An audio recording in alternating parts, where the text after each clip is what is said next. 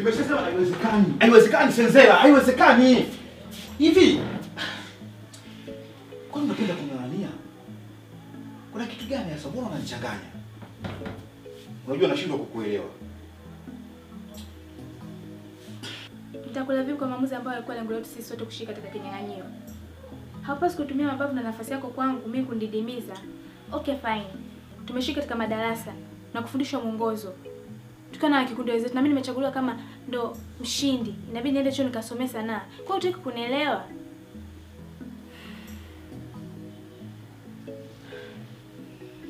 Sanaa. Sanaa gani Senzela? Wakati mimi mwenyewe ni mwalimu mzuri sana wa sanaa. Unataka kujifunze uuni na ushenzi huko. Alafu hata hawa majaji wenyewe nina mashaka nao kukuchagua wewe. Sina imani nao kabisa. Sina imani nao kabisa Senzela. Hivi ingetokea wewe ndio umeshinda, unadhani mimi ningeweza kukuzuia kwenda masomoni? Nisingeweza. Leo tunatakiwa liwe mmoja kwa manufaa yetu ya baadaye. Naomba ushirikiano kwa hilo.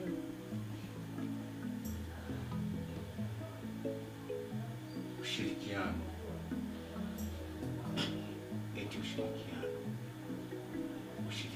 Ushirikiano gani Senzela unataka wewe? Wakati unafahamu kabisa wewe ni mpenzi wangu. Na vile vile mimi ni mlezi wako katika hiki kikundi. Senzela. Siwezi kukubali wewe uondoke ukarubuniwa na wajinga wapumbavu wasiokuwa na maana wale. Kwa nini usibaki hapa Senzela, tuendeleze mahusiano yetu na sanaa yetu? Unajua hata kitu ambacho unakwenda kujifunza kule Senzela, hata hapa mazoezi ni kipo. Na kuomba ubaki Senzela. Mimi nipo tayari kwenda chuo. Naweza nikaondoka?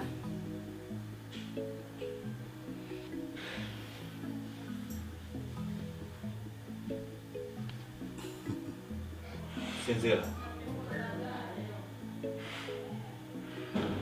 Kama utaondoka, basi ondoka na kila kitu katika moyo wangu.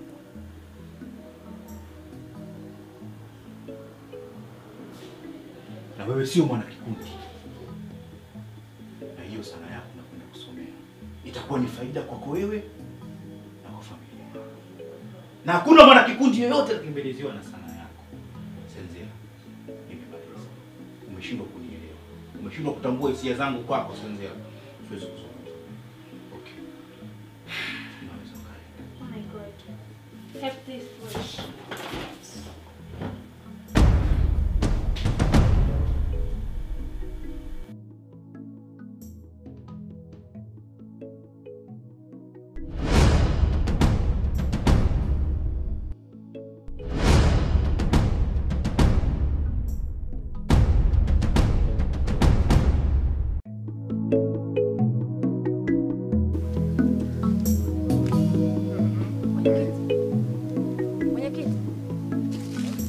Mwenyekiti.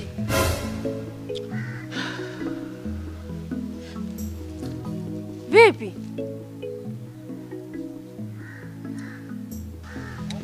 Karibu sana katibu.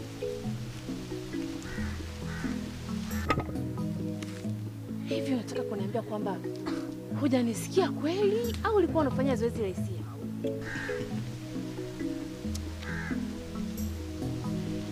Ni kweli sijakusikia. Na hata hivyo mawazo yangu yalikuwa mbali sana. Nilikuwa nafikiria kuhusu sisi wasanii. Tunajenga heshima kwenye jamii au ni mfano wa walioshindwa? Mwenyekiti, huwezi kumfurahisha kila mmoja. Na lazima ujue maisha ni sanaa, sanaa ni maisha. Kinachohitajika tufanye kazi kwa bidii ili tufikie malengo yetu.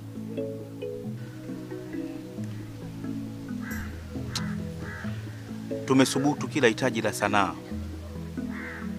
Tumefanya kadri tunavyoweza ili kuifanya sanaa. Na changamoto kubwa kwetu ni elimu. Huwa najiuliza sana katibu. Kipaji bila elimu si sawa na mpumbavu na mjinga. Hapana mwenyekiti. Kwa nini ufikie hatua kuongea hivyo? Kuna utofauti mkubwa sana kati ya mpumbavu na mjinga. Naomba lielewe hilo.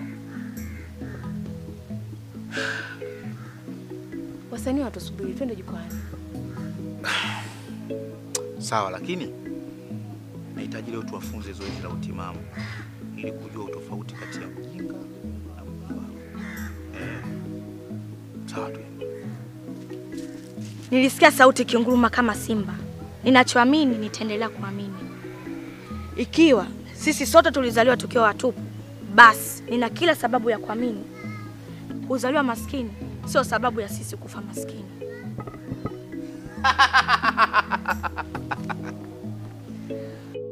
Palipo na huzuni nzito, yeye aliweza kucheka.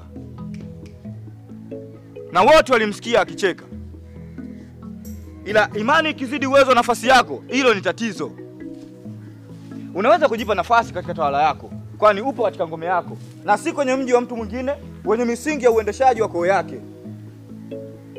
Ya nini kumpelekea mwenzako dole la jicho, naye akiendelea kukuchekea?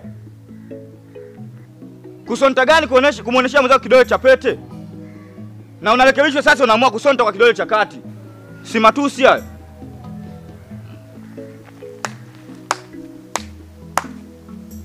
Kamweni mlipige sana kilele. Sasa ni zamu ya ubora. Jamii imeamka na ina ufahamu na ufuatiliaji mkubwa wa kile mnachokifanya. Kuwa ni masiala.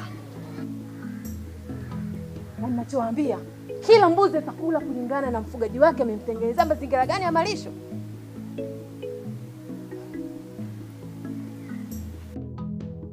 Tunasaidiana kwa kujuana sana. Wanaobashiri kuwa kazi itakuwa nzuri kwa kuangalia matrera na kupitisha filamu zao sio sahihi. Wachanishaji wa lambirambi wanaosikilizwa sana ikiwa sio wafanyaji kazi watajua thamani ya kazi zetu, ikiwa nao pia wanaithaminisha ili waweze kupata riziki. Sio kweli kabisa.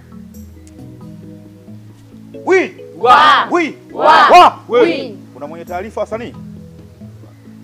Mwenyekiti. Ndio kiongozi. Naomba kuwakilisha. Sawa. Wasanii Kikubwa ninachoomba kuwakilisha leo huwa kuna msanii mwenzetu ametokea hapa hapa, ila alibahatika kwenda kucheza wenzetu, lakini ninavyowaambia hivi sasa anarejea. Jamani, najua wengine hamkuwepo wakati yeye, maana wengine wote wageni wameongezeka, ila mwenzetu ametokea hapa kwenye kikundi chetu kama masiala tu. Naomba kesho ujio wake wote sote tuungane tukampokea mwenzetu, kuhakikisha kwamba tuna umoja naye, bado hatujamtenga na hatuwezi kumsahau. Ana mchango, kwa sababu kupitia yeye tutajifunza mengi. Au naongopa jamani wasanii wenzangu? Sawa, ni kweli. Sawa. Sawa. Mwenyekiti, nashukuru.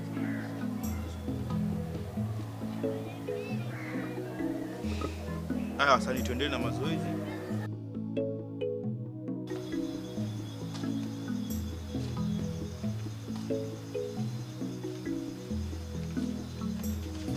Oya wewe, piskali. Usiku huu hautakuwa na msaada wote ule. Sasa nikwambie. Weka kila kitu chini. Hatutaji nguvu zaidi. Unamaanisha nini? Mbona sikuelewi? Ina maana unataka kutekeleza uhalifu hata kwa mzee au mtaa? Acha masiala bana. Mimi sitaki mambo mengi unajua. Oya bro, anayumpa huyu. Alizana naye bwana.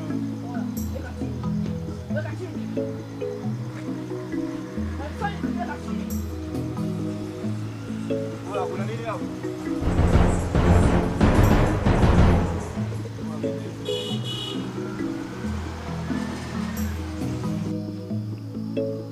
Wanila.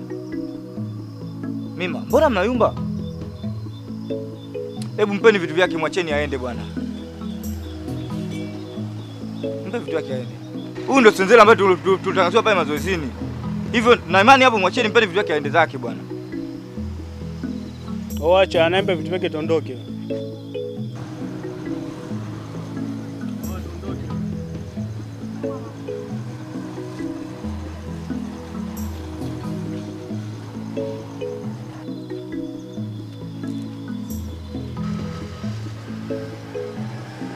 Senzela, pole sana. Unajua huu mtaa wetu umebadilika sana. Kuna wahamiaji wengi sana wenye tabia tofauti tofauti. Hivyo naomba mimi nikusindikize mpaka kuelekea nyumbani kwenu. Tutakuwa umefanya jambo la muhimu sana.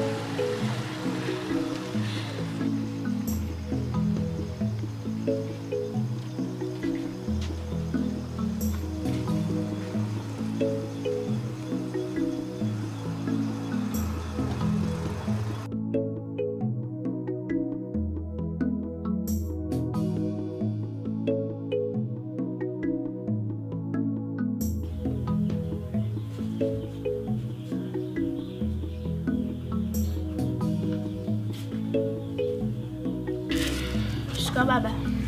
Marhaba, habari za leo? Salama. Vipi hali? Salama. Mama pita Qur'ani. Tunajikumbusha kwa sababu hivi ni vitu ambavyo kwa kama ukijikumbusha wanaweza wakapoteza kabisa. Nalikumbusha mbali sana. Ila baba, nilikuwa nampenda sana mama. Na sikuwahi kutegemea kama mimi au yeye kutakulia mbele za haki pasipo kusitiliana. Niliumia sana kwa kukosa ruhusa. Japokuwa nilikuwa katika kipindi cha mtihani, kitu ambacho kilinifanya niumie sana na kukichukia hata chuo chenyewe. Pole sana mwanangu. Lakini hatuna budi kumshukuru Mwenyezi Mungu. Na pia mimi nafahamu mama yako alikuwa anakupenda sana. Na dua zake za kila siku alikuwa anakuombea wewe mafanikio mwanangu. Sikuwa na deni na sanaa. Japokuwa deni hilo sijajua sana ipi itanilipa. Kwani sanaa imechukua muda wangu mwingi sana ambao sikuonea faida hadi sasa. Kutopata nafasi ya kuendelea na safari yangu ya uigizaji kwenye uwanja wa kimataifa. Kitu ambacho kinanifanya niumie na kukata tamaa na kujiona kalipo katika hatua ya kwanza kabisa. Mwanangu, wale waliobahatika kupata elimu ya mtaala kwa sasa wana maisha yao pamoja na familia zao. Na pia wale waliong'ang'ania sanaa kama wewe, wengi wao ni wahuni tu. Na ni kwamba wanawake mpaka sasa hivi wapo hawajaolewa na wala wanaume hawajaoa. Sasa na kitu kibaya zaidi ni kwamba hawana mafanikio. Sasa sijui ni kitu gani ambacho kwao unaking'ang'ania. Baba, najua mwanzo kitu chochote huwa ni mgumu. Sihitajiki kuonesha kushindwa, ingalikuwa niisha shinda na kupata nafasi ya kwenda kusomea sanaa ili niweze kujiongoza kwa maarifa yangu mwenyewe. Unajua nilizungumza sana kipindi kile cha uhai wa mama yako, lakini ikawa mmeng'ang'ania msimamo wenu, na mpaka leo hii bado unao ule ule. Lakini tu hivi, kwani huoni hawa wengine ambao kwa wamepotea, na wewe sijui ni kitu gani ambacho uko unaking'ang'ania? Baba, elimu inamjenga mtu na kumwelimisha, kujua nini anafanya na kwa sababu gani. Mimi nilishaelimika, tegemea mazuri kutoka kwangu. Mimi ngoja nikamweleze shangazi yako ili aje azungumze na wewe, kwa sababu naona kidogo mimi na wewe kama hatuelewani.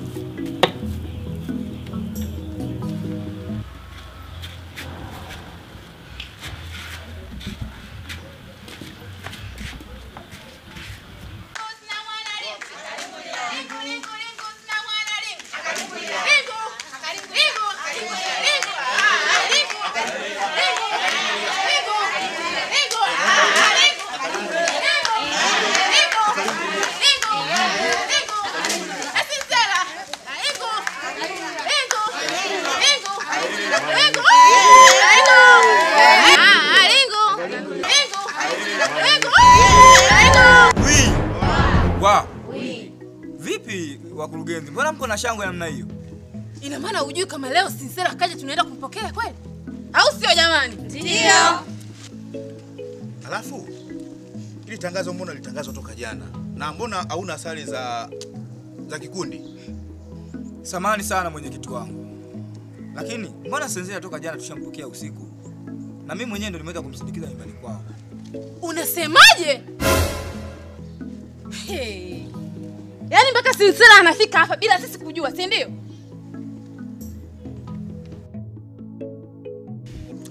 Una ushahidi gani na hili? Uhakika ninao mwenyekiti. Wakati mimi jana nakutana na Sincere, Nila naye alikuwepo. Ni kweli? Hivi nyewe mna akili kweli nyinyi? Yaani tunatoka sisi mazoezini mpaka hapa tulipofika tunamfuata wote Sincere. Kumbe nyinyi mnajua ukweli wote, si ndio? Kumbe nyinyi pumbavu eh? Okay, sawa. Nendeni mazoezi.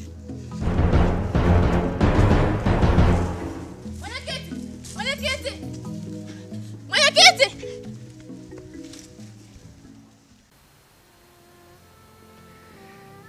Changamoto zimebaki kuwa ni nafasi katika michezo yetu. Hivi upate vipi hiyo nafasi ya kuonyesha kipaji chako na wakati hauna hata mahusiano na wao viongozi wa waandaaji wa sanaa husika?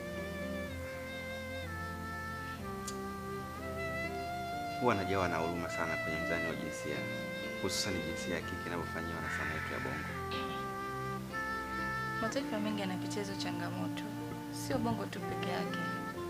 Hiyo yote ni kwa sababu ya kutokuwa na misingi bora ya kutafuta vipaji. Japokuwa uandaaji wa sanaa una gharama kubwa sana, na ndipo hapo vichwa vinapoanza kuwaka moto. Alafu kuna wadhamini ambao walikuja kwenye kikundi chenu na wakafanikiwa kuondoka na hodari ambaye leo hii nasikia amerejea. Sasa unashangaa mpaka muda huu wewe bado uko hapo. Kulikoni? Mimi sijisikii vizuri na sijui kama naweza kutokea huko. Ila nitaangalia. Mwampita, siku hizi umeanza kuzembea kutumia dozi yako ya VVU. Kwa sababu ni siku ya pili sasa imepita hujatumia kabisa. Nini tatizo? Juzi nilipima CD4 zangu nikasuta zimepanda. Kwa sioni sababu ya kuendelea kutumia hiyo dozi. Unatakiwa ufuate ushauri wa madaktari. Kwani kupanda kwa CD4 haimaanishi uache kutumia dozi. Madaktari walituambia kabisa kwamba siku tukianza kutumia hizo dozi, basi tusiache mpaka pale mabadiliko mabaya ya kimwili yatakapotokea. Sawa. Acha nitumie, maana ameonyesha kunijali. Mwampita, nafanya hivi kwa sababu tunakupenda sana. Natamani uendelee kuishi. Siko tayari kabisa kukupoteza.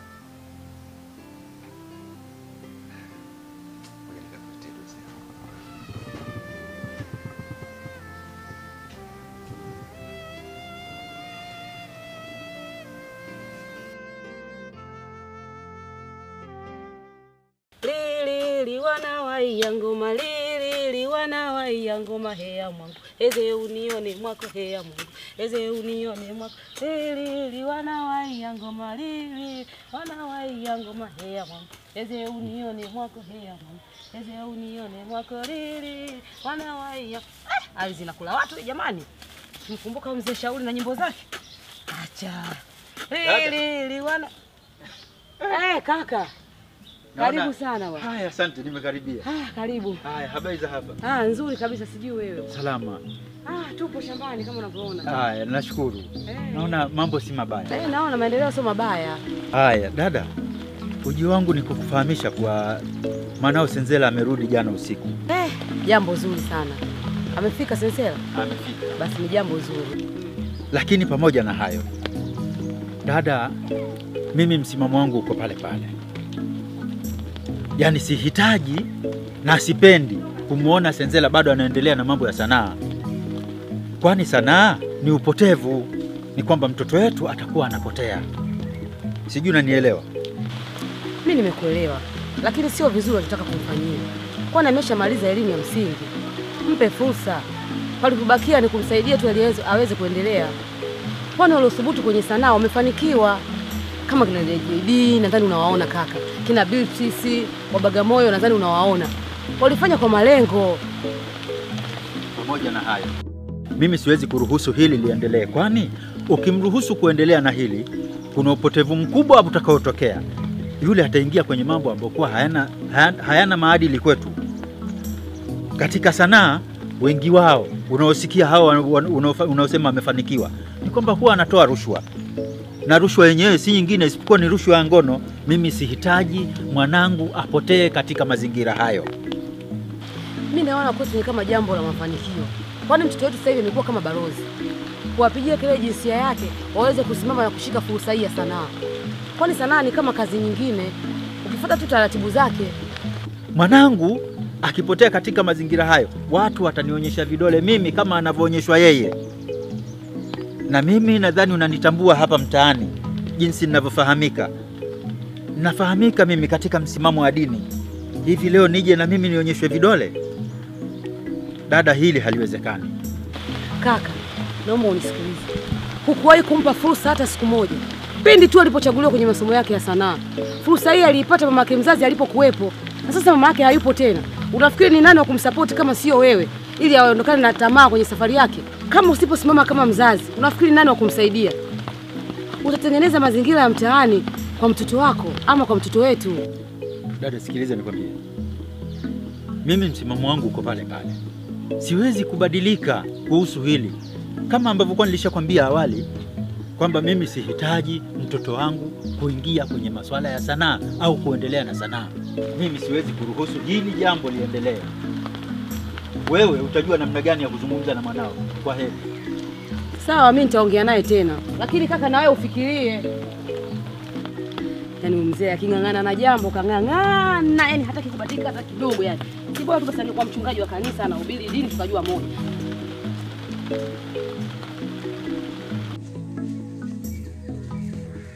Mwanandoa! Mwanandoa! Mwanandoa!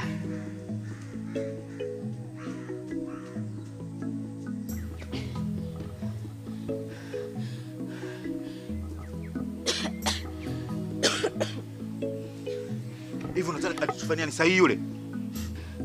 Punguza jaziba Mwanandoa. Huu sio wakati wa kubomoa, huu ni wakati wa kujenga. Ametukosea heshima. Ametukosea heshima. Nataka nikagundue ni kitu gani alichokifuata huko. Ni kitu gani amekipata huko? Na kwa nini atufanyia hivi? Ni dharau hizi. Mwanandoa, wewe kumbuka wewe ni kiongozi. Na kuna kundi kubwa sana la watu wanaokutegemea wewe kuwa ni kiongozi bora. Kwa unapotaka kuamua maamuzi, lazima uyafikirie. Na sio kukurupuka.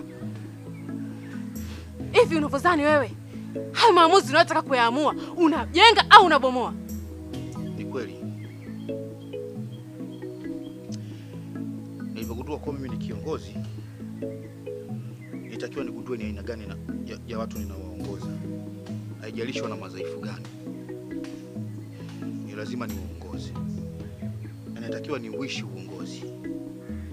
Nimekuelewa kiongozi. Sawa. Mimi naomba tu turejee kiongozi wetu. Turejee kiongozi.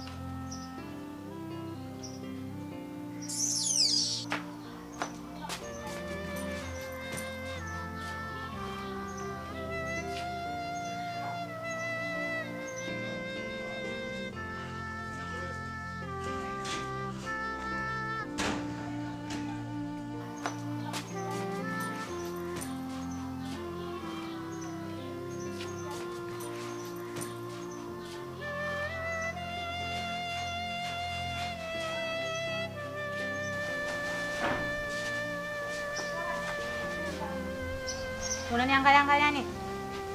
Unijui nimekuwa mgeni kwako au vipi? Au unahisi nataka kuondoka na ile kopokopo lako? Sina maana hiyo dada. Ila nashangaa ni ustaarabu gani ambao umeutumia kwa kuweza kuchukua chombo cha mtu pasipota ruhusa. Huo sio ustaarabu kabisa. Sio ustaarabu. Ustaarabu gani unaotaka wewe? Kama kweli unajua ustaarabu, si ungenimalizia kodi yangu jamani? Au hii nyumba yangu unadhani ulisa babako Isitoshe nyumba yangu umeifanya kama gesti. Unaingiza tu wanawake, unaingiza unatoa, yani mtipu mchanga tipu kokoto, mchanga kokoto. Kilichonileta hapa, nataka kodi yangu. Dada, sina maana hiyo. Na kuhusu kodi, mbona mbaki kidogo sana? Kidogo sana. Ambao tulikubaliana kwamba baada ya muda mfupi nitakukamilishia. Sasa nashangaa unaanza kutengeneza sababu ambazo hata sizielewi. Sikiza nikwambie dada yangu. Kama ulikuwa unataka kutumia nafasi yako ili unipate, hapo umegonga mwamba. Wewe acha maneno mengi. Sababu gani? Au nikutake wewe kwa lipi? Hakikisha mpaka jioni umenipa hela yangu. La sivyo, vitu vyako na mkuta hapo uwanjani. Sawa kaka? Kwa heri.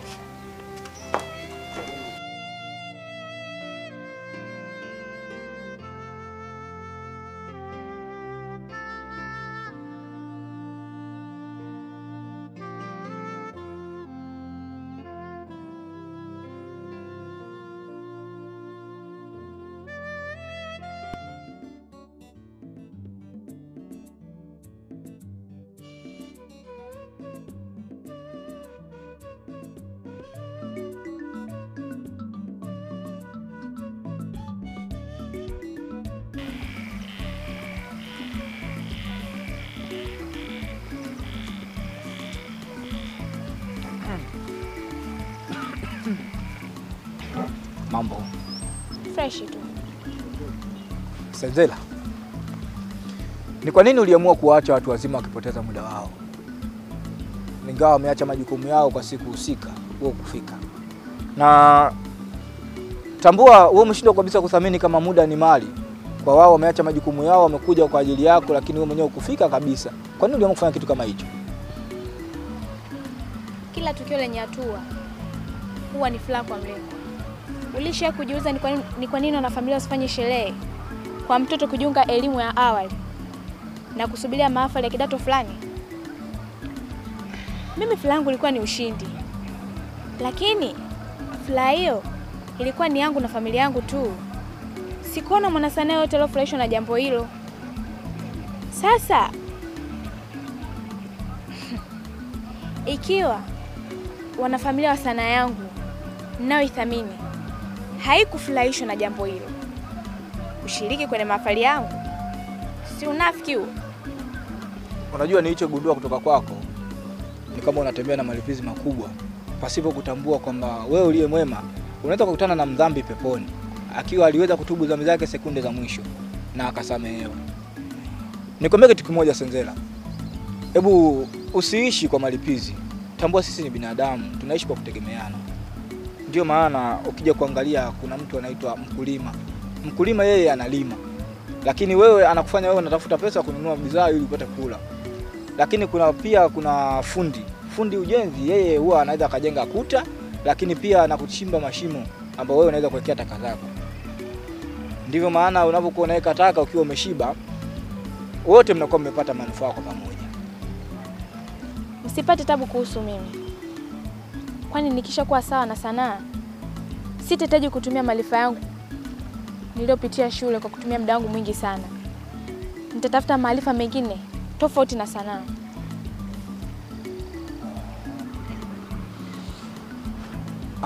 Unajua Senzela, nafasi ya wewe kwenda kusoma nje iliwaumiza watu wengi sana. Kila mmoja alilia kwa nafasi yake, lakini ndio imeshakuwa. Wengi sana walitoa machozi kwenye macho yao kwa sababu ya hiyo nafasi. Ni bora tu ukasimamia msimamo wako. Kwa sababu pale unapokuwa katika maisha yako unasimamia msimamo wako inakuwa ni kitu sahihi sana. Wengi sana wanakuta wanakuangalia wewe. Sawa. Nashukuru kwa kampani yako. Uwe na siku njema. Sawa.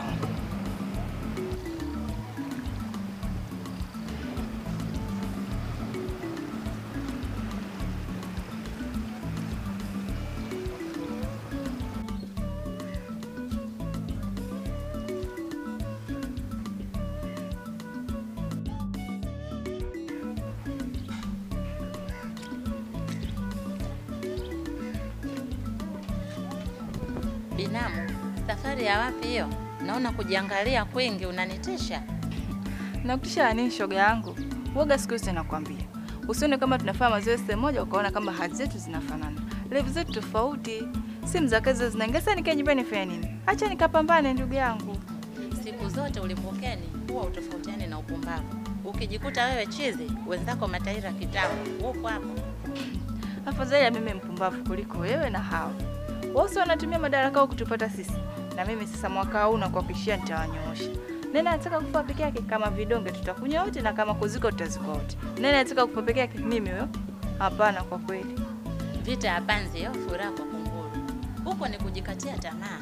Ingalikuwa bado nashirikiana na wenzako kufanikisha. Lakini utajikuta mwisho wa siku mwafanikishia wenzako na wao umetoweka. Tambua ya kuwa msiba kujitakia kama hauna kileo. Hasa binamu naona huko tunasindikizana kwenye mafanikio. Ila mimi cha kukushauri, kipaji unacho. Ila zingatia muonekano. Maana muonekano ndio unakubeba wewe kwenye sanaa. Usipokuwa na muonekano utaenda wapi hapa mjini? Zingatia muonekano. Nitazingatiaje muonekano? Ingalikuwa napangiwa sine za kupita na za mdada wa ndani. Nikijitahidi sana za kichawi ili jamii niogope au inipende. Sasa ndugu yangu naona unachelewesha. Acha tu mimi niwahi. Ila mimi ushauri wangu ndio zingatia muonekano mama. Muonekano ndio unakubeba kila kitu wewe. Pambana tu na hali yako, acha tu mimi niende maana naona nachelewa. Haya bye. Haya baadaye tutaonana. Haya.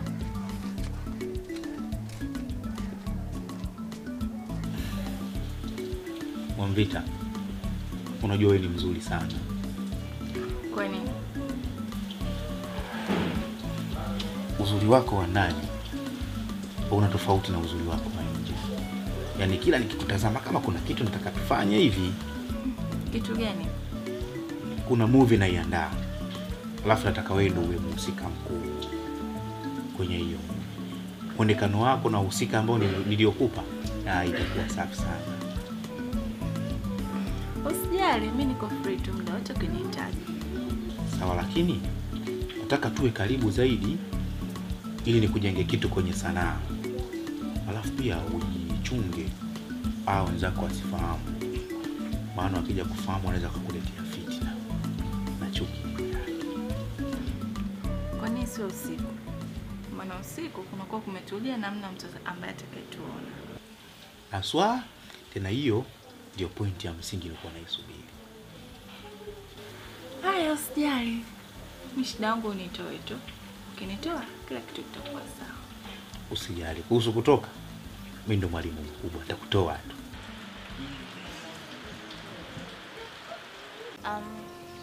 Nilikuwa nafuatilia page yako.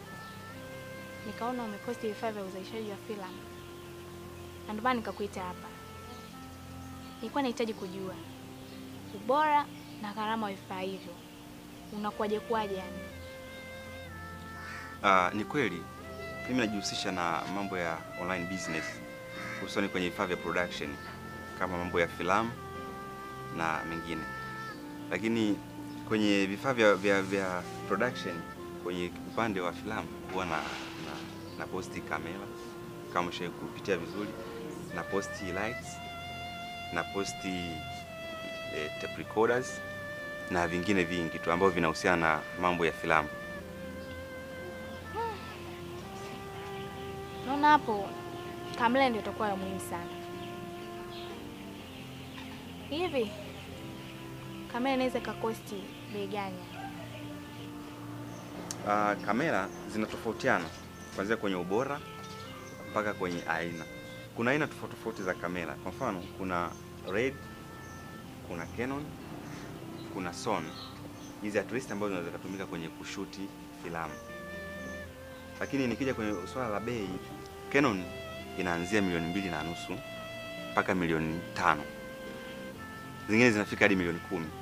Lakini ukija kwa upande wa Red unaweza kuipata kwa milioni kuanzia 80 mpaka 100 na zaidi. yaani vitu kama hivyo. Kama vifaa ni gharama hivyo, tutafika kweli kwa sanaa yetu?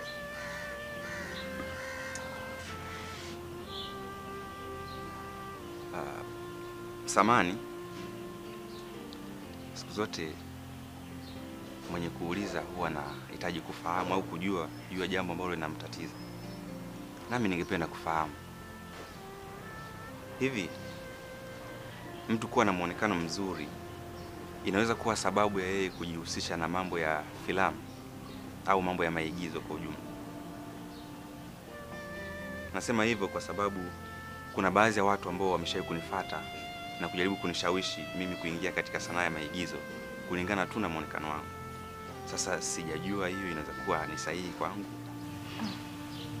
Ni kweli swala la muonekano kwa mtu ambaye anataka kujihusisha na swala la sanaa ni muhimu sana, lakini sio kila mwenye muonekano mzuri anafaa katika sanaa. Hapana, kuna mambo ya kuzingatia kwa mtu ambaye anataka kujihusisha na sanaa.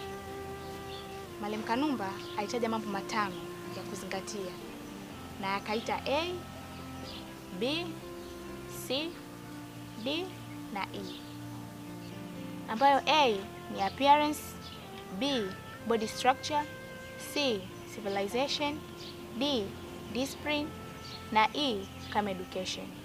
Hayo ndio mambo ambayo mtu ambaye anataka kujihusisha na sanaa anapaswa kuyafuata. Asante sana kwa ushauri wako, ila naamini wewe una elimu ya sanaa ya maigizo. Tafadhali naomba uwe mwalimu wangu wa maigizo. Ningependa kukujulisha kitu kimoja. Sio kila mwenye elimu ya sanaa au mazoezi ya sanaa anaweza kuwa mwalimu wa kitu fulani. Hapana. Mimi najua kufundisha sanaa, lakini sipo tayari. Nikiwa tayari, sita kukutaarifu. Asante. Nasubiri kwa hamu sana wewe utayari wako. Siku ukiwa tayari na tukakutana, mimi naamini tutakuwa pamoja. Nitashukuru sana.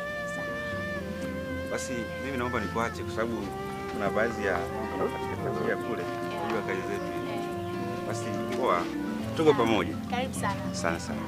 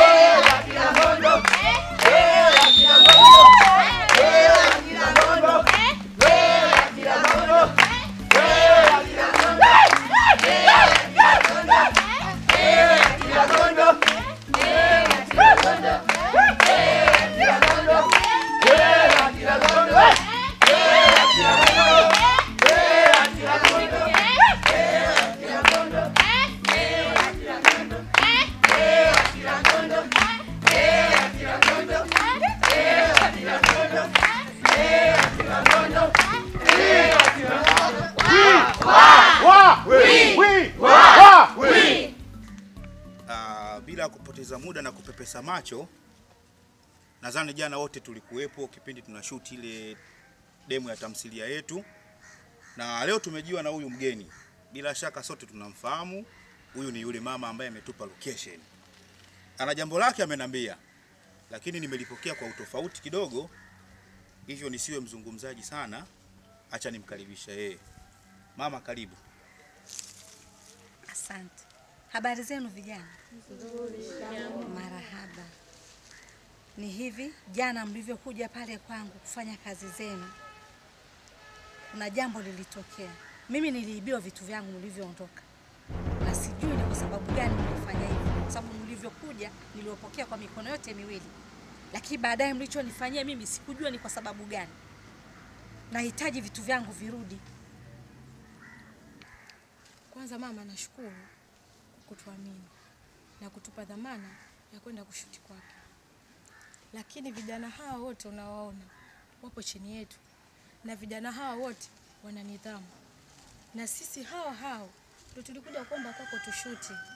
Sasa tunawezaje sisi hao tuje kuibia? Ni vitu vili tofauti mama. Acha kunidanganya wewe. Utaniamanisha na kitu gani? Hali ya kuwa mimi vitu vyangu vimeibiwa. Kwa hiyo mimi naweza kuwa muongo? Nishakwambieni nataka vitu vyangu virudi. Na la sivyo mtanitambua. Usitukumu moja kwa moja kwa sababu una shahidi. Sisi tutamshutumu nani mama? Ikiwa sote tuliondoka pamoja na kuaga tukiwa mazingira tumeacha salama kabisa. Mama, bado nahitaji msaada wako. Ikiwa utatelekeza na kutushia jambo hili, tutaweza kuchafua sanaa yetu. Tafadhali mama. Acha kunifanyia usanii wewe mtoto. Mimi si mpumbavu kuja mpaka hapa kudai vitu vyangu. Mlichonifanyia mimi siwezi kujua ni kitu gani, lakini nasema hivi, nataka vitu vyangu virudi haraka iwezekanavyo. Na la sivyo mtanitambua.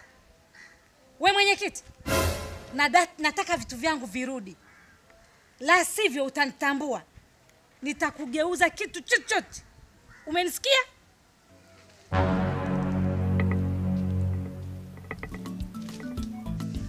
Unajua huyu mama ana roho mbaya sana. Ameona kile tulichokifanya pale jana ni kikubwa na tunaweza tukapata faida. Hivyo watu kama hao tujitahidini tukuishi nao. Hapana mwenyekiti. Yaani nilikuona una akili sana. Kukupa dhamana hiyo ya mwenyekiti haimaanishi una vichwa saba. Kama wewe unatoa kauli hiyo na hawa je watasema nini? Sijapenda kauli yako. Naomba ili swala tukalizungumzia ofisini.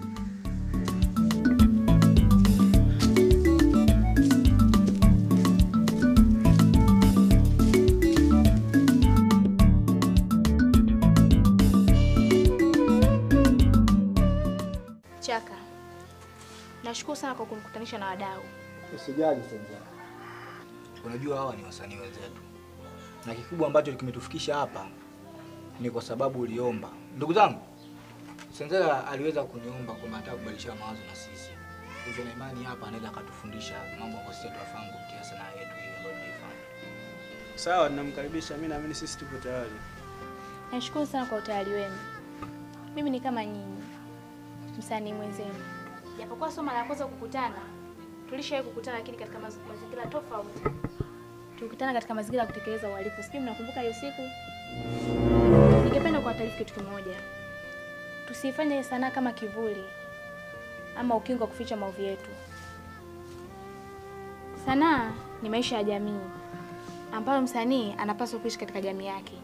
Ili jamii hiyo iweze kuelimika, kukosoleka kwa kutumia maudhui ya msanii huyo. Sijui mmenipata? Senzera, hivi kuna uhusiano gani kati ya msanii na jamii? Yes, hilo ndio swali ambalo nilikuwa nalisubiri. Uhusiano uliokuwa kati ya msanii na jamii ni pale ambapo msanii anafanya kazi kwa kuburudisha, kuelimisha na kuikosoa jamii. Huo ndio uhusiano uliokuwa kati ya msanii na jamii. Vizuri. Sanaa inaweza kuwa na jina kwetu kama tuheshimu na kuwekea malengo. Kama utafanya sanaa pasipo kuelimisha jamii, kukosoa jamii, kuna haja gani sisi kufanya sanaa? Upo sahihi dada yangu. Niko pamoja na wewe. Mabadiliko yanaanza kwetu sisi wenyewe. Hivyo na imani kabisa tukikaa kwa kutafakari kwa makini swala hili, tunaweza tukapata kitu. Kwani hapa unakuta ujumbe ushafika sehemu husika. Sendea. Tunaweza tukaondoka. Nashukuru sana kwa utayari wenu. Nimefurahi sana kuungana na nyie, kubadilishana mawazo. Nimefurahi sana kwa kweli. Asante.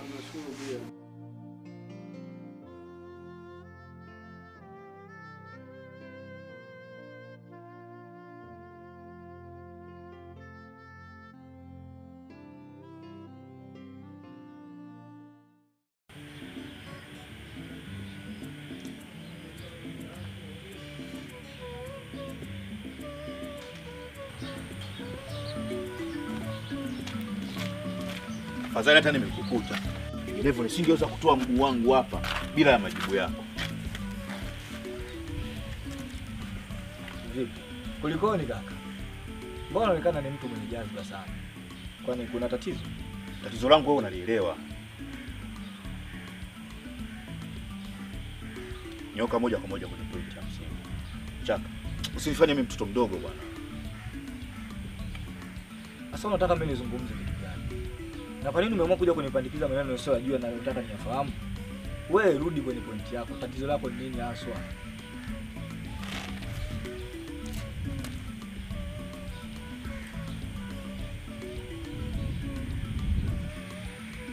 Umeota mbawa.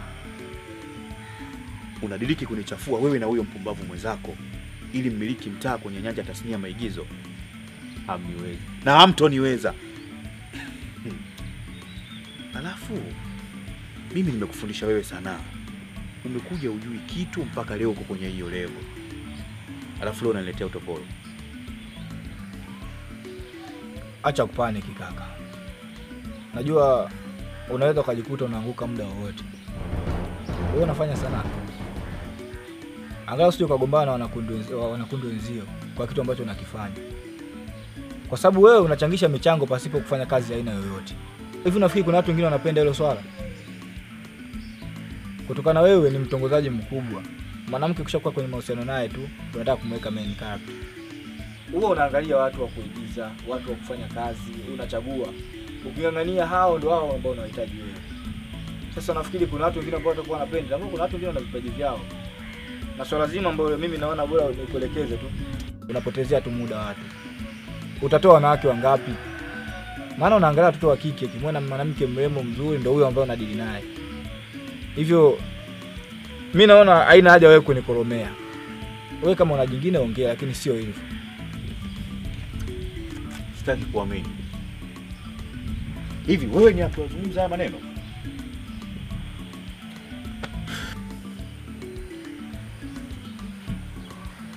Sikiliza, kabla hujalalamika, wewe jiulize wapi kwanza umekosea. Unamtafuta mchawi wako wakati mchawi ni wewe mwenyewe? Nenda kwanza katafakari mara mbili kwa kitu ambacho unakifanya. Kuna wengine? Okay, sawa.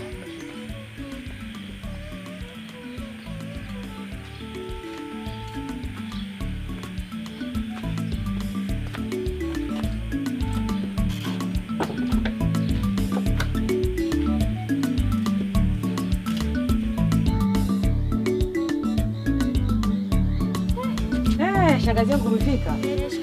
Karibu sana. Nimechoka shangazi yako. Kama unavyojua tena. Karibu karibu nyumbani. Salama. Karibu sana. Umefika muda? Sio unajua kwa shangazi yako shughuli haziniishi. Mara nimeingia hapa, nimetokea hapa. Nilikuwa nimeenda kuchota maji hapo.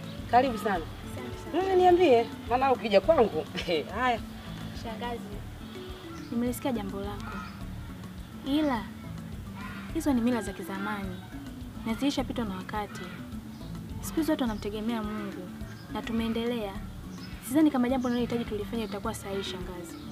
Shangazi yangu, hakuna shughuli ya sisi watu weusi kakosa fitina. Kila mtu anafitinia kwake ili aweze kufanikiwa upande wake. Na unapohitaji kufanikiwa, lazima ufuate taratibu zinavyosema na sio unavyohitaji iwe. Umenisikia? Sasa sio kwa kuzingatia mali za kishirikina na matambiko shangazi. Inahitajika tufanye kwa ubora ili kupata tija masokoni na kuzingatia uhitaji na utayari wa watu ambao wanatazama movie zetu. Mimi ndo ninavyoelewa hizo shangazi. Hivi sasa nikiongea lugha ya asili utanielewa kweli? Kwa maana nimeongea muda mrefu. Lugha ya Kiswahili umekuwa mgumu kunielewa. Sasa mimi sitojali. Ninachohitaji ufahamu wako na umakini unisikilize. Mimi ndiye niliyemshauri baba yako mpaka upo kwenye sanaa. Kama hutonisikiliza, nitakuwa upande wake. Shangazi, ukifanya jambo kama hilo litakuwa sio sahihi. Kwa sababu wewe na mama mmeshirikiana na kunipigania niweze kufanikisha jambo langu. Na nimejipa muda. Najua nitaanzia wapi na nitamalizia wapi. Tafadhali shangazi, naomba unielewe. Wewe jikute jeuri tu. Nadhani unanifahamu vizuri sana. Nikisusa nimesusa. Nafanya yote kwa ajili yako. Unapaswa unisikilize ili tukufanyie tambiko. Umenielewa wewe? Acha nifikirie kuhusu hilo shangazi. Nitakupa jibu. Yaani umekuwa kunifikiria kunipa majibu. Nimekuwa tutatongozana sasa Shauri yako. Mimi nimeshamaliza. Wewe nenda kampikie babako. Sawa shangazi, acha nimtoke. Wasalimie. Yaani watoto wa siku hizi wakipata kielimu kidogo tu wakisoma, basi mila zote na desturi hazina maana. Hivi uko kwenye uzungu wao hawamuhusishi Mungu kweli? Hata sisi kwenye mila lazima tunamweka Mungu, mambo ya mila yanaendelea. Jamani, hebu mimi tena usinichanganye kabisa yani.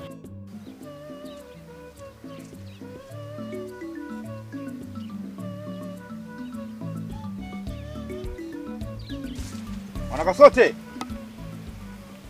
Mwanakasote. Mwenyekiti. Si unajua hata tulikuwa tunamwagia. Unaona mvua tena hizi. Lazima tuandae mazingira nini, si unajua? Kweli hata mimi naona. Niambie ndugu yangu. Safi kabisa. Yaani mwenyekiti bora hata umekuja. Ndio. Unajua huyu Senzela huyu anatumiza sana vichwa vyetu. Aswa? Sasa hapa ni fitina tu. Maana tukiendelea kumchekea ataondoka na wasanii wetu wote. Na kama unavyojua kundi bila wasanii haliwezi kuwa kundi. Ni kweli. Hivi unadhani itakuwaje yani itakuwaje? Unajua Kongo wetu kwenye tasnia pasipokuwa na mafanikio, yeye anatumia kama fimbo ya kutuchapia sisi. Yaani ni sawa na tumepanda kwenye mnazi, alafu anatuchapa na fimbo nyembamba kwenye nyao zetu. Unajua anatupitisha kwenye maumivu makali yule. Sana. Sasa mimi nawaza.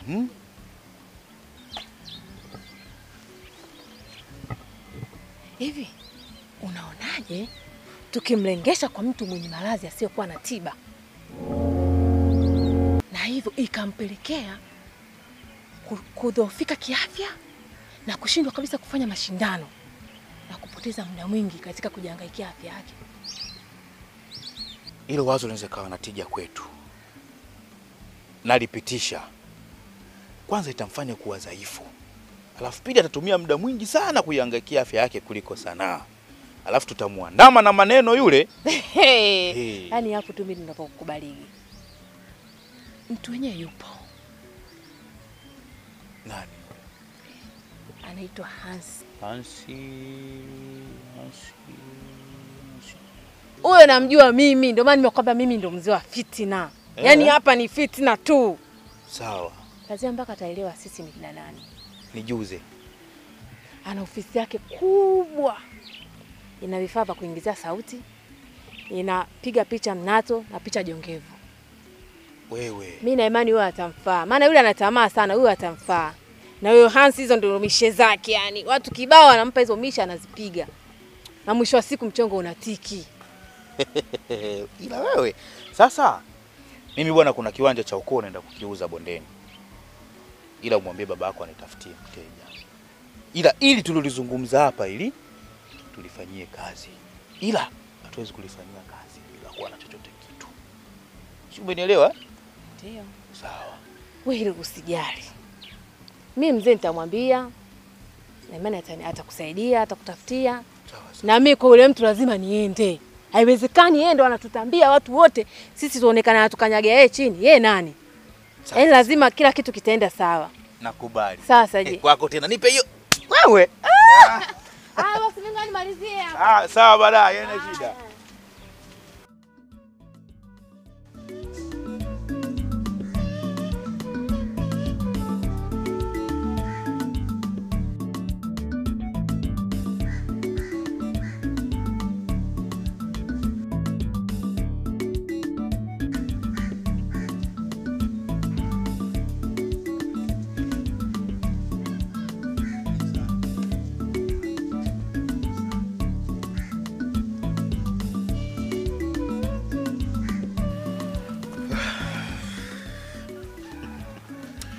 Karibu sana ndugu yangu. Asante sana. Nashukuru sana kwa kuja kunitembelea. Hapa ndipo ninapoishi. Unajua natamani kufanya kazi sana na wewe. Tenda kwenye weledi uliompana zaidi. Ila nina uhaba wa wasanii wenye muonekano kama wako. Mkuu, ujue swala la kumpanga muhusika wa kucheza katika story, mimi nadhani story ndio inayoamua ni kwamba muhusika gani anatakiwa kucheza katika story husika. Sidhani kama nitakuwa napotea ndugu yangu.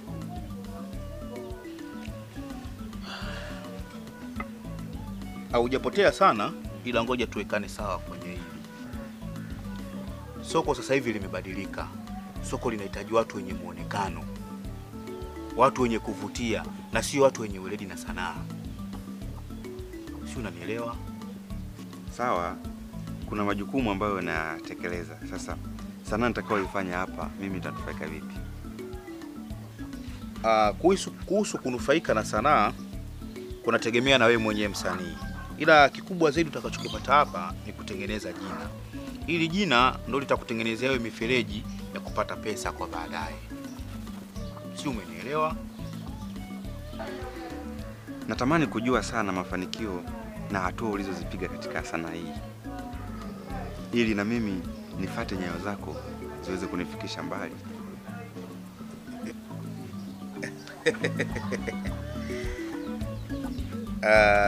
Unajua hata kumiliki kundi pia ni mafanikio. Alafu yajayo mbele yanafurahisha zaidi. Ila kingine, unajua mimi nina connection ya viongozi kama wabunge, madiwani, hata huyu mheshimiwa rais na muda mwingine anaponiona huwa ananichungulia, lakini mimi nakuwa ni mtu wa kujificha. Hii nayo ni fursa pia. Nadhani nahitaji kujifunza sana sanaa. Mpaka pale nitakapotambua ni kitu gani nakifanya, ndipo nitakapotambua thamani yangu katika sanaa hii. Ili hata tukipeleka kazi sokoni basi ziweze kupokelewa. Lakini kikubwa zaidi cha msingi tutengeneze mazingira ya kufanya kazi na sio kusindikizana katika mafanikio ya mtu binafsi.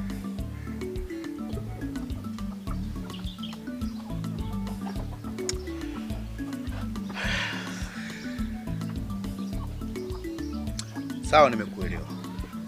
Sawa. Ngoja nikayatekeleze majukumu yangu huku nikiwa na yatafakari. Siku nikiwa tayari nitakutafuta. Uwe na siku njema.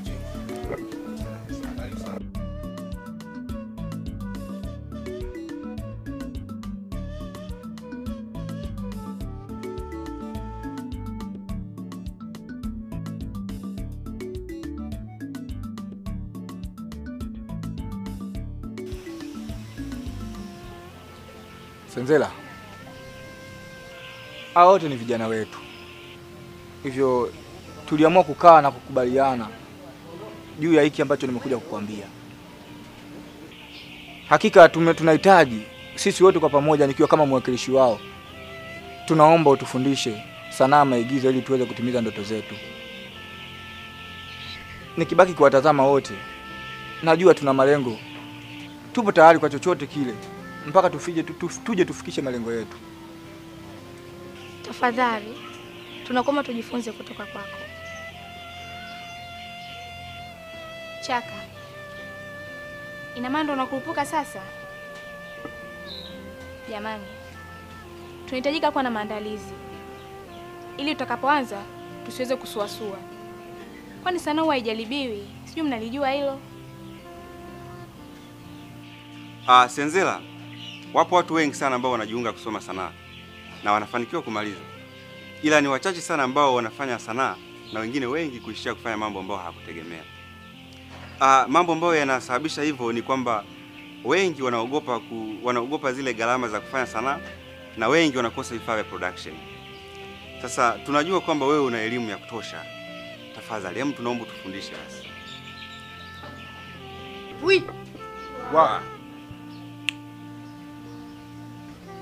Hatupaswi kuamini kwa mwanga wa nyota unang'ara kuliko mwanga wa palamwezi. Inatupasa tujipange kabla ya kutenda kitu. I think tunaona siku nyingine.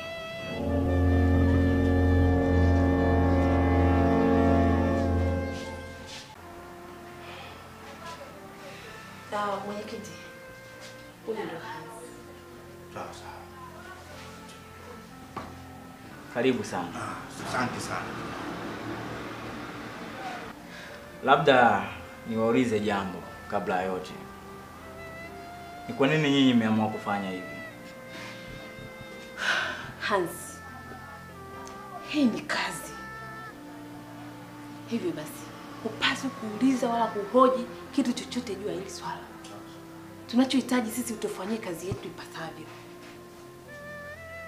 Na labda nikuulize tu swali. Mara kibao tushapiga ezimishe. Au kuna siku yote tushawahi kukudhulumu?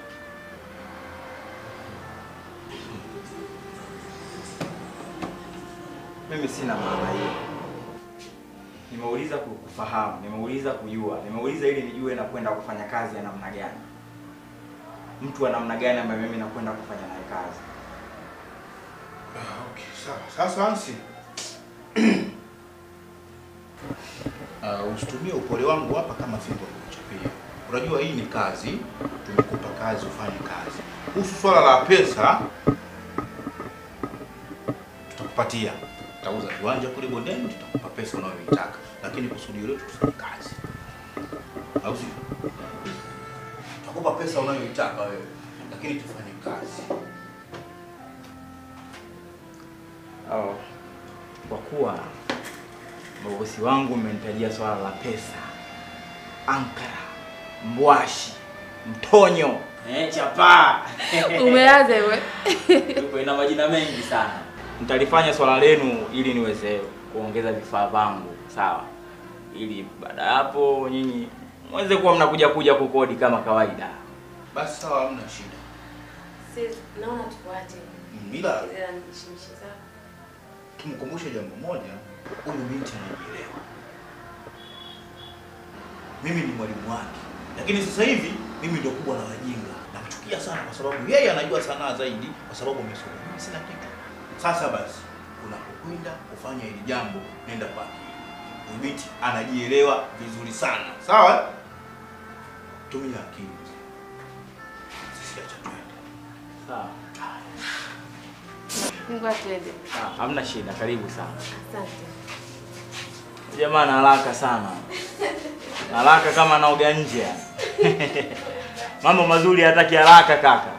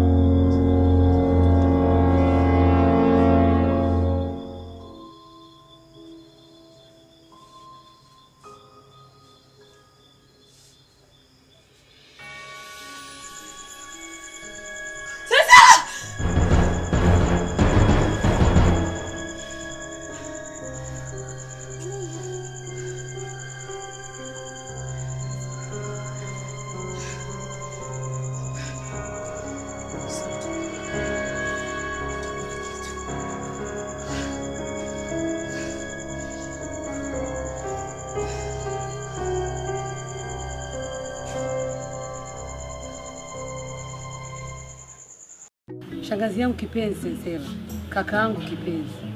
Ujio wangu hapa ni kutaka kuwashirikisha juu ya vitu vinavonisumbua.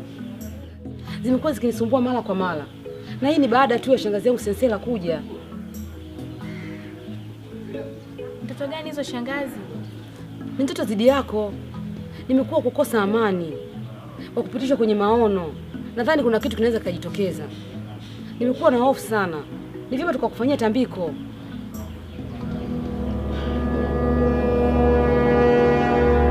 Labda nikuulize, mara ya mwisho kufanya ibada ni lini? Kwa sababu Mwenyezi Mungu ana hekima zake, huenda pengine anakukumbusha kupitia hizi ndoto mbaya mbaya hizi ili uweze kurudi kwake na kuweza kumwabudu. Kwani huenda kuna siku nyingi hujamwabudu. Labda nikwambie kitu kimoja. Haya masuala ya matambiko dada, huu mji ni mji wa dini. Sawa eh?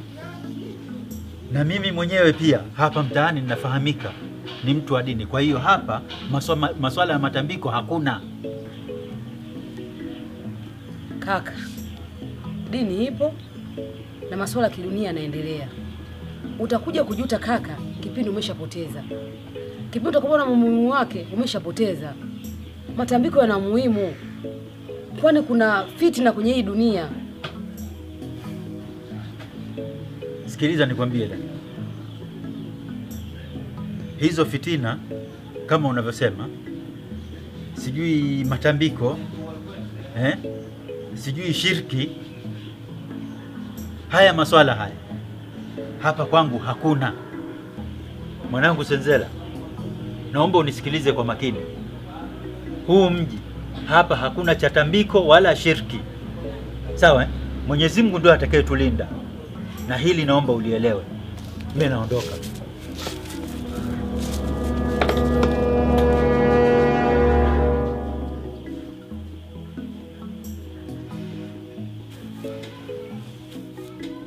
Jamani, haina haja ya sisi kusononeka na kuendelea kuumia pasipo sababu za msingi.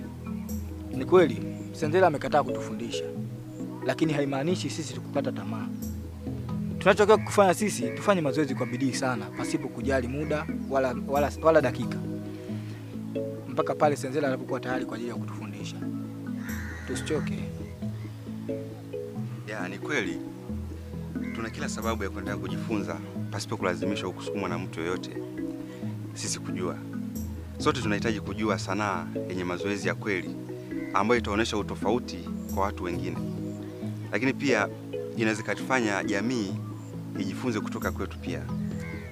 Ya, sasa kama tuko pamoja hapa. Naiheshimu sana sanaa. Nahitaji kuwa mfano bora kwenye jamii, hasa kwa mabinti wenzangu. Okay. Ewi. Wa. Wa. Wi. Wi. Wa. Bwana, tufanye mazoezi kwanza. Haya.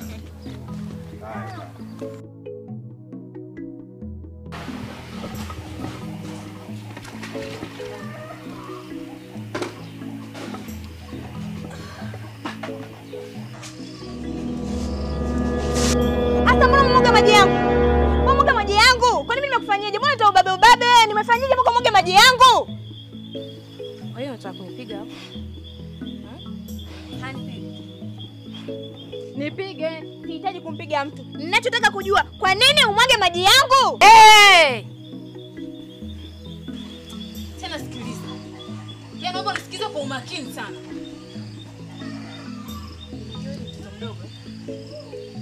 Tena hata kwenye kiganja changu hujai. Hivi unacholingia unalingia nini? Mtoto mdogo kama wewe unatukaa hapa kooni sisi watu wazima. Kwa kipi hasa ulichokuwa nacho hasa? Nakuuliza. Maneno tu hawezi kunizuru. Ninachotaka kujua, kwa nini umwage maji yangu? Ninachotaka kujua, narudia tena, kwa nini umwage maji yangu? Wewe, naomba unisikilize. Sasa basi. Umejifanya wasanii wote hapa. Mimi nimeanza sanaa tangia 2014. Lakini umekuja juzi umejifanya umechipukia sana. Watu wote umetushinda wewe. Umeenda chuo. Leo kilichonacho kipi? Wewe si msanii mzuri sana, umerudi na kipi? Kwani mimi nina msaada gani kwenu? Nina msaada gani kwenu mpaka mnibabaikie kama hivyo? Ninachotaka kujua, kilichofanya umwage maji yangu ni nini?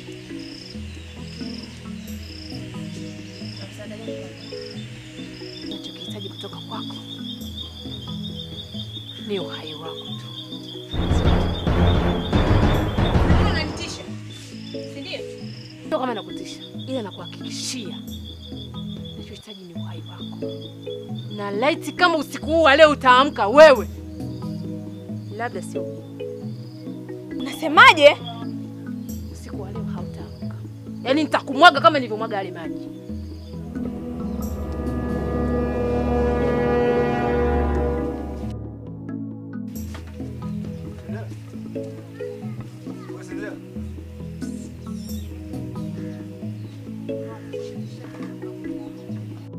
Tumekuja binti Kongwa.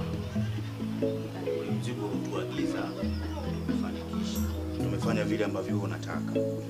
Lakini sisi tulikuwa tuna ombi moja. Tunataka huyu mtu asichukue hata dakika 10. Hamna shida, mkifuata mashariki yangu utakaoelekeza. Yaani hilo ni jambo dogo sana. Basi sawa, mzigo wako hapa. Aya yangu nywe yanomchimale mbele yangu. Nalonga vino, nonga nkome mtu hano. Naho mnibariki mtu yuno, asekuchelewa. Yaani abula dakika 10 tu afe.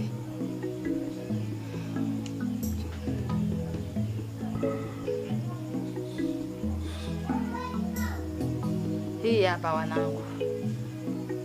Mbona unaiogopa? Shika vizuri na unisikilize kwa makini. Yaani hiyo nazi hiyo mnatakiwa mkanuie kile mnachokihitaji nyinyi. Muivunje saa 8 usiku. Hapa ndo kwa Mitikongwa bwana. Hii Mitikongwa hii tunasema kile tunachotaka sisi. Ndio. Chochote kile. Yaani chochote kile mnachotaka nyinyi. Lakini kwa hiyo hatuwezi tukaenda saa hizi, maana mimi na hasira naye. Ikiwezekana hata sasa hivi twende tu tukaivunje. Hapana, saa 8 usiku. Nyinyi mnataka kuua. Uwe mapema tena. Hii tunapoivunja tunanuia jambo letu tunalotaka. Mnanuia kile mnachokikusudia. Kazi kwenu wanangu. Sikosee niloagizia. Si ndo kamati ya fitina. Hata kama wakiwa macho tunakanga tu. Mitikongwa. Watu tukaifanya. Karibuni tena. Asante sana. Yaani wala msijali. Kwa kweli na amani. Haya, Yesu. Haya, karibuni tena.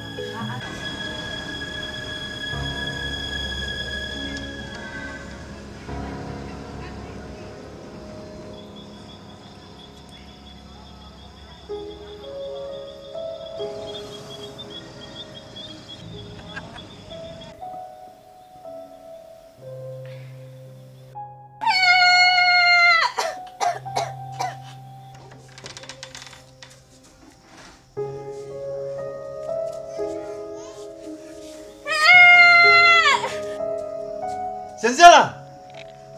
Kuna nini? Hebu fungua mlango. Fungua mlango.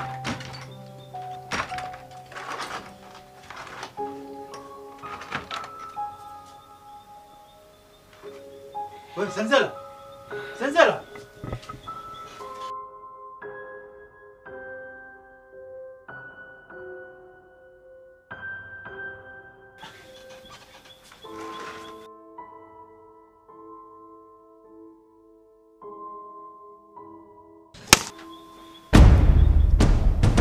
Senzela! Senzela! Senzela! Ah.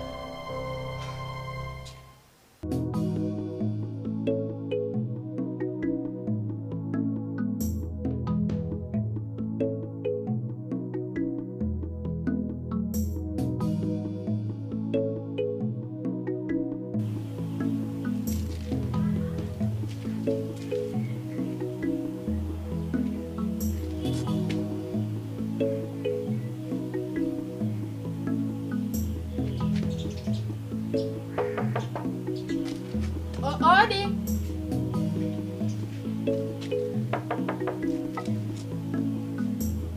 Wenyewe.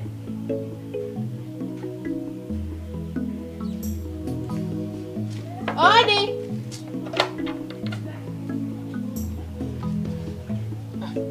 Karibu mama. Asante, shikamoo baba. Marhaba, habari za asubuhi. Samahani mzee wangu. Hilo usiku kuna kelele nilizisikia. Vipi, kuna usalama kweli hapa? Kelele? Ndio.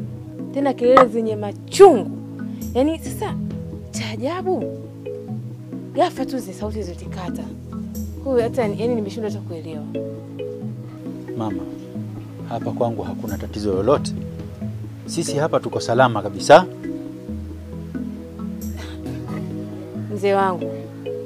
Yaani sauti zimesikika humu ndani kwenu. Sasa leo unaniambiaje eti kwamba mko salama? Unajua unashangaza sana. Kwa sababu wewe mtoto wa mzee Dongo kule mtaa wa 7. Usikie kelele huko mtaa wa 7. Lakini hapa majirani zangu hakuna hata mmoja aliyosikia. Ni jambo la kushangaza sana. Hamna. Ila tu nilikuwa labda nahisi sauti zimetoka huko ndani, yaani sina uhakika, ila nilikuwa tu nahisi. Basi nikwambie mama, sisi hatuna tatizo lolote mama. Sisi tuko salama kabisa. Basi sawa. Mimi acha niende. Msalimie Sinzela. Haya, asante. Uwe na siku njema eh?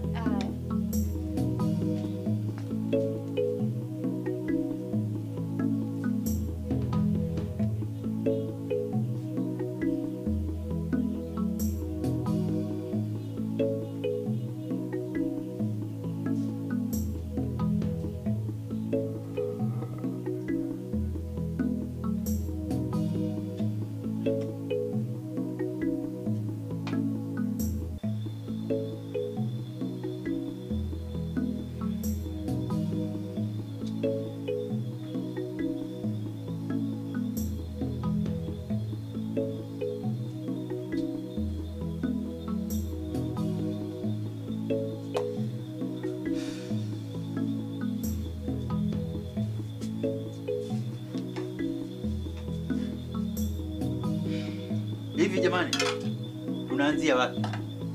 Baba, haina haja ya kumwambia mtu wote. Sinzela hawezi kufa ghafla kiasi hichi. Mimi siwezi kuamini kitu. Baba, sio kweli. Nasema hivi, hapa hakuna sababu ya kulia wala kuhuzunika. Tunapaswa tuwe majasiri mpaka tujue hatima ya kitu ni nini. Hapa hakuna msiba baba Sinzela. Hakuna msiba, nasema hakuna msiba hapa. Lakini nadhani nyie wote mnatambua ya kwamba mimi huwa siamini sana nguvu za kishirikina moja kwa moja. Lakini kwa hili hapana. Na pia na wasiwasi na yule mwanakikundi. Kwani iweje majirani zangu wote hapa walionizunguka hakuna hata mmoja aliyosikia kelele?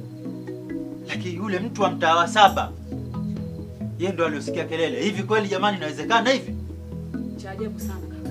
Na ndio maana nasema hapa hamna msiba. Yale nilikuwa naongea ndo haya kaka. Hapa msiba hamna. Ndio. Niliweza kumsikia akimwambia Sinzela kwa hatoiona siku ya leo. Na ndio maana namtilia mashaka. Huenda kweli hiki sio kifo halali kwa ajili ya Sinzela. Lakini wapo vijana ambao nimewapa kazi na wameshamtia mbaloni, na imani tu atabana na atasema nini suluhisho hili kuhusu Sinzela. Itakuwa tu suluhisho tutaijua. Ngojea.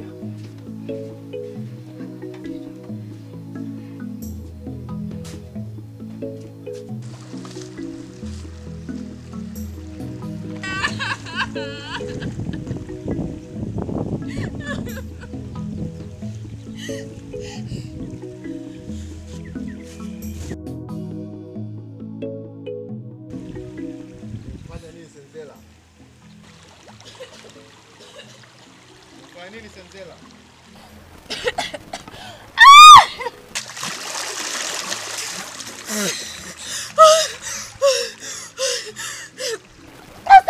Nasema. Sema wewe. Umefanya nini Sinzela?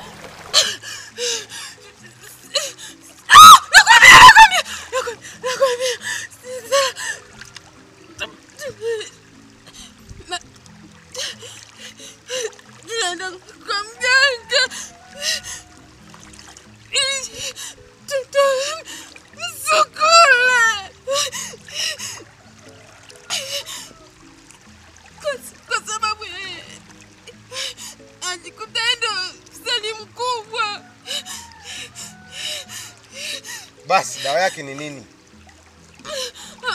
Mimi dawa yake sijui. Sijui dawa yake?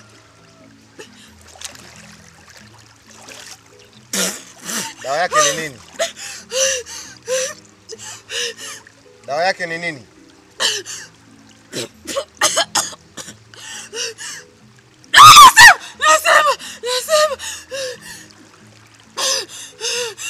Nasema dawa yake inatakiwa mkachukue panga na kile lenye kutukutu lile mkamkate nalo. Sinzela yupo mule ndani, lakini yule sio Sinzela, yule ni mgomba tu.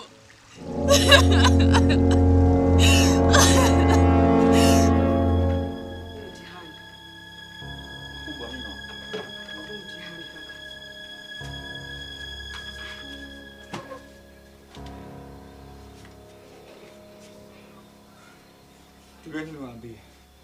Mimi na imani hii ndio inaweza ikawa dawa sahihi ya kumtibu huyu mtu kutoka katika hii hali aliyonayo. Kijana, wewe hutambui kwamba utamjeruhi? Kijana, fanya kama unavyoamini. Huyu mzee kashaingiwa na hofu. Fanya kama unavyoamini wewe.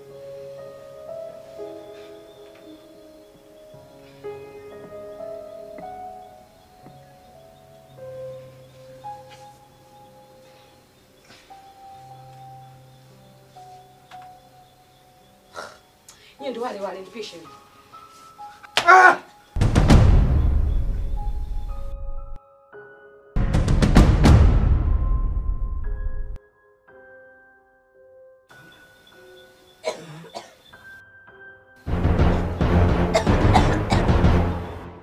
Shangazi. Baba. Chaka.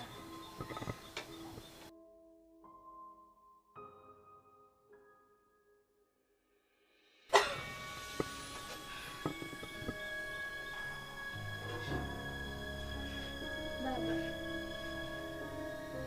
Shangazi.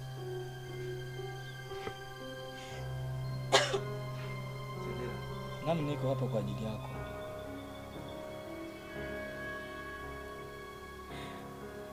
Nashukuru sana kwa juhudi zenu. Nilikuwa naona mtoka mnahangaika ili kuweza kuokoa uhai wangu.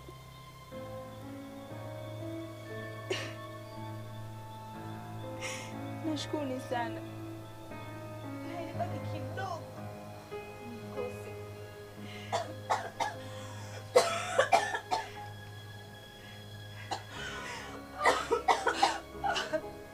Mungu pole sana. Binadamu ni washenzi. Na naomba warudie wao, washindwe na walegee.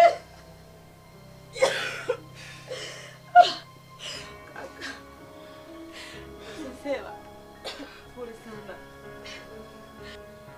Mwanangu, Mungu kakuepusha na hili. Mungu atakujalia utavuka kwenye lingine. Umesikia mama?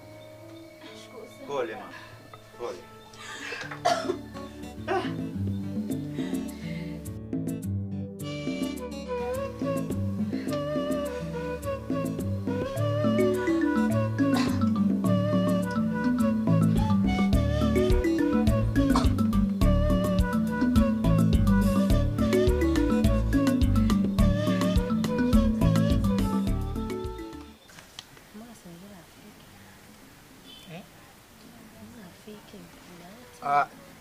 Jamani, tuwe wavumilivu kidogo. Na imani atafika muda sio mrefu. Muda ule umeenda. Hapana. Ampaswi kuchoka. Tambueni ni wasanii. Na sifa kuu ya msanii anatakiwa kuwa mvumilivu. Jitahidi kuvumilia. Au anatuletea dharau kwa kuwa yeye? Hapana. Hajawaletea dharau. Na imani atakuja, hawezi kutuangusha. Choka bwana. Huyu hapo amefika.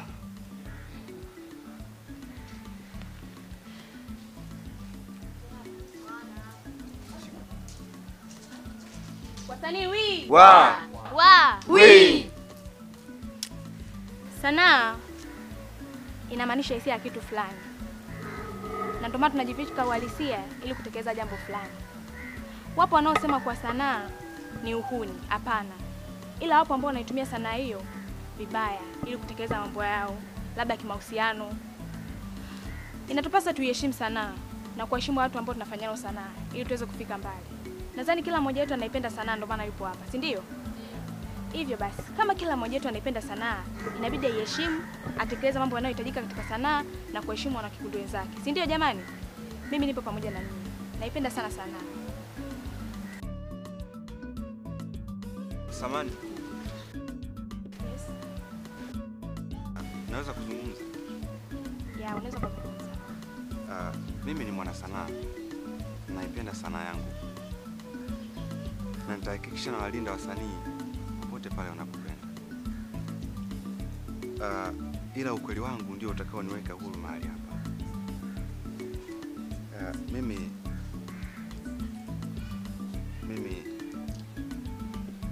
na mchumba wangu sisi ni waathirika wa ukimwi.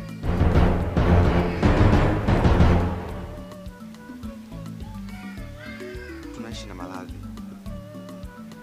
Hivyo basi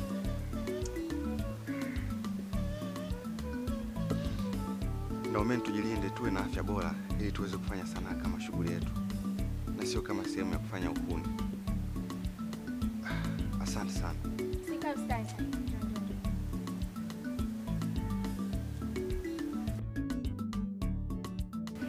Hongera sana kwa ujasiri wako. Na unaipenda sana yako ya Bongo. Hongera sana.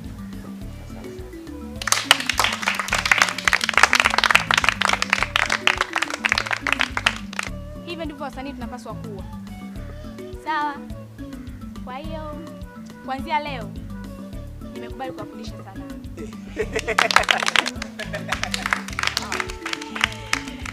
Kwa hiyo naomba nimkachukua miongozo ili tuweze kuanza na mazoezi.